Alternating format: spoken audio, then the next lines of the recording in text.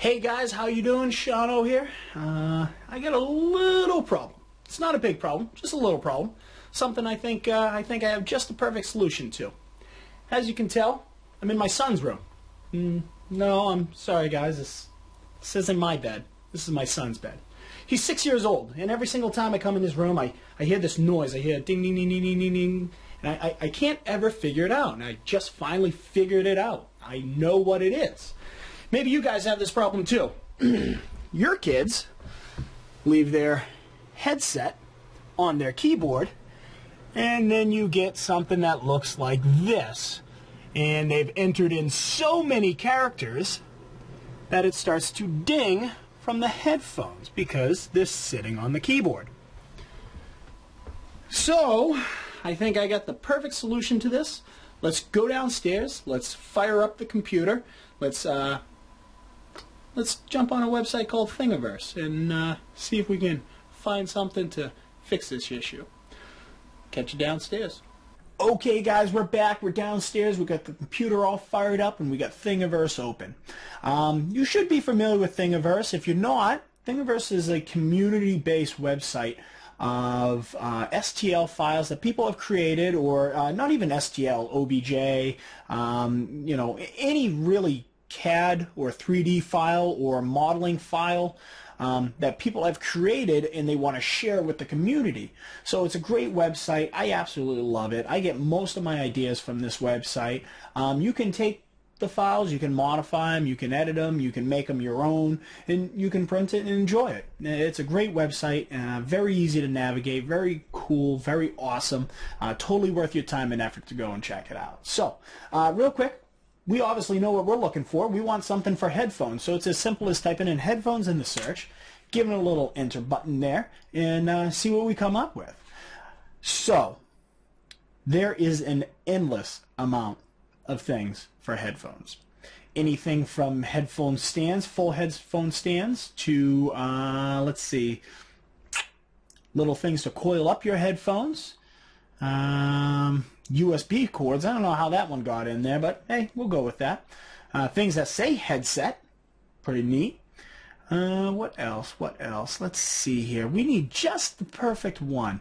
Ooh, I like this one. So I think this is the one we're going to go with. I think it's a great design. It will fit on his desk.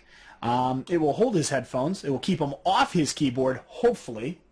I like that it's got these ovals cut out of it, so it takes out some of the material. So we're going to save on material costs to print this, and print time as well. Obviously, if you don't have to print that material, you don't have to wait for it to be printed. Pretty simple. So what we're going to do is we're going to click right here where it says download this thing, and it's going to download desktopheadphones.zip. Now, you can also click here where it says thing files, and if this design had more than one file attached to it, they would all show here. And you could select which file you want, or you can just download all of the files. So what we're going to do, we're going to open this up. We're going to drag this file over to our desktop right here. I already have it there, and we're going to open it up. I'm going to use Simplify 3D, and we're going to use that to slice it into G-code. So now that we have it into Simplify 3D, I want to point out that if we were to print it like this, where it's standing up, we may have issues with this gap right in here, where it is going to go from the right side to the left side into the center. So that might not be the best way we want to print this file. So we can easily just go here. We can change the orientation. We're going to center it and arrange. And I think that's going to give us the best way to print this file. These ovals are smaller than this oval, or this design, this circumference is smaller. So it will be easier for it to fill that gap than to fill that gap. So we're going to send this over to the Ultimaker. We're going to slice this. We're going to send it over to the Ultimaker. We're going to get it printing. And we'll do a quick little time lapse of it. So we'll catch you over there, guys.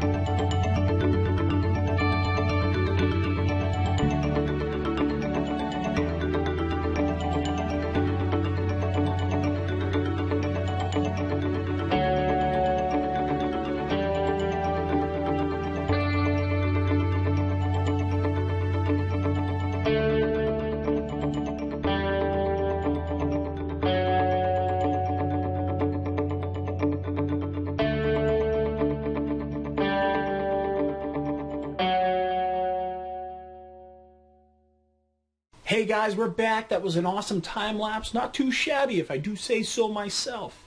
I absolutely love the Ultimaker. The Ultimaker does a great job on prints. High quality, high speed. I love it. One of the best printers I've ever had. So, we're back in my son's room, and I guess our problem is solved. I don't know if you guys can see this. The lighting's not the greatest. But those are his headphones on a very nice 3D printed headphone stand. So, you know, obviously kids listen to what their parents tell them. So, of course, he'll put them on it every single time. Highly doubt it, but hey, what can you do? At least I feel better now that he has a place to put his headphones, and they won't be on his keyboard punching in keys, giving his computer all kinds of dinging noises. Well guys, as always, thanks for watching. I hope you appreciated the video. I hope you liked the video. If you want to see more like that, let me know in the comments. I like finding little issues around my house and things that I can fix and put my printers to good use. As always guys, thank you. And give me a like, give me a click, maybe even subscribe. We'll catch you on the other side.